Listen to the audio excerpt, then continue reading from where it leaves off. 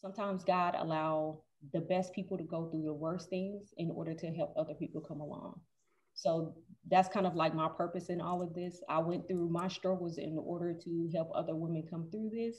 And even telling my story is kind of like, sometimes I'm kind of terrified about it, and I'm very much an introvert. So for me to come outside of my box, I'm like, hopefully other women will come out and see, eventually maybe it's not as scary and I can tell my story. And you telling your story, maybe a family member will come to you and be like, hey, that's what happened to me. I never knew that happened to you. And you're so confident and you're so you can easily talk about this. And I'm like, but it wasn't overnight. It was a struggle, but eventually you'll get there.